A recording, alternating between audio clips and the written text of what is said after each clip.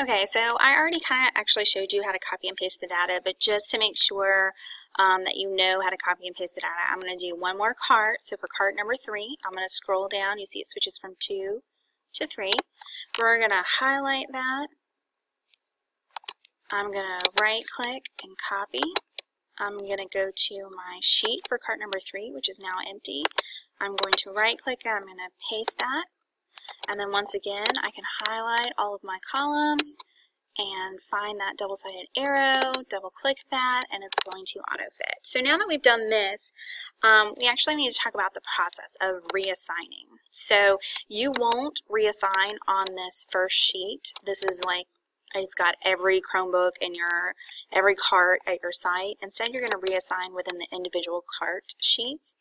So let's say right here, Grover Cleveland, for whatever reason, transferred out of your school, and we now have a new student that's come in that needs a Chromebook.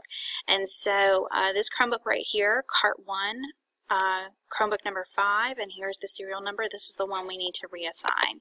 So let's say, you know, almost as soon as we came back on the 15th, I needed to actually reassign this. The reason reassign is that we had a drop and then we had an add. And then you would put in the new student ID, and then you would put in, you know, a first name and a last name, and as simple as that, now you have a record. And remember, because you're working in Google Sheets, it auto saves, so you don't have to worry about hitting save to save this information. This is just auto saved in here. And you'll do the same thing, you know, if in cart 3, number 15, for that specific cart needs to be reassigned, you would go through the exact same process. I do want to show you, because there's something a little bit extra for a Google Sheet. With an Excel document, obviously, if you wanted to share it with somebody per se, you would save it and you would send that file to them. However, with Google Sheets, there's a little bit of an extra capability where you can share and actually have more than one editor of the sheet. So let's say that you have a school technology facilitator or coordinator on site that handles most of this, although you may also have a librarian on site that does part of this, or you may have an administrator on site that also does this from time to time. And let's say the librarian's absent one day and the administrator actually needs to do this. And so using this as a Google Sheet is actually a great idea, because you can share it between those 3 people, and all 3 will have editing rights and will be able to edit the same document, and it'll auto save rather than having individual copies of it and they've got to find that document, blah, blah, blah. So I'm going to hit the share button over here in the right hand corner, and I'm going to, you have 2 different options. You can get a shareable link, or you can enter people's email addresses specifically. If you do the shareable link, you would copy and paste this into an email and send it to those 3 people. So really, either way, you're kind of doing it email.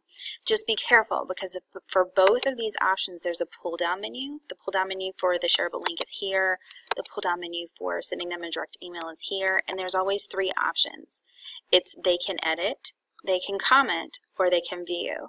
If you send it to them just view, all they can do is look at this. They can open it and look at it, but they cannot change anything about it. Comment will allow them to add comments, but they won't actually be able to edit the document. If you're actually sharing editing rights so that more than one person on your campus can reassign Chromebooks, then you need to choose Can Edit. And again, the list of people who should have editing rights to this document should be a very short list on your site.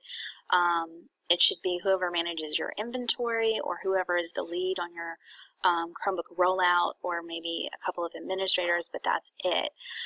So just make sure that when you send out this link or send the email, that you make sure you choose Can Edit. And once you do that, you copy paste that link or you send in the emails, you say done, that person will receive an email notifying them that they have access to this document, editing access to this document. And when they go to their Google Drive and they click on Shared with Me, that file will actually be in their Shared with Me file, not like the owner of the document, it'll be in your drive, but those that you share with, it'll be in their shared with me file. Also, you're going to want to be aware that when you share that file with them, they're going to receive an email notification letting them know that you have shared this file with them.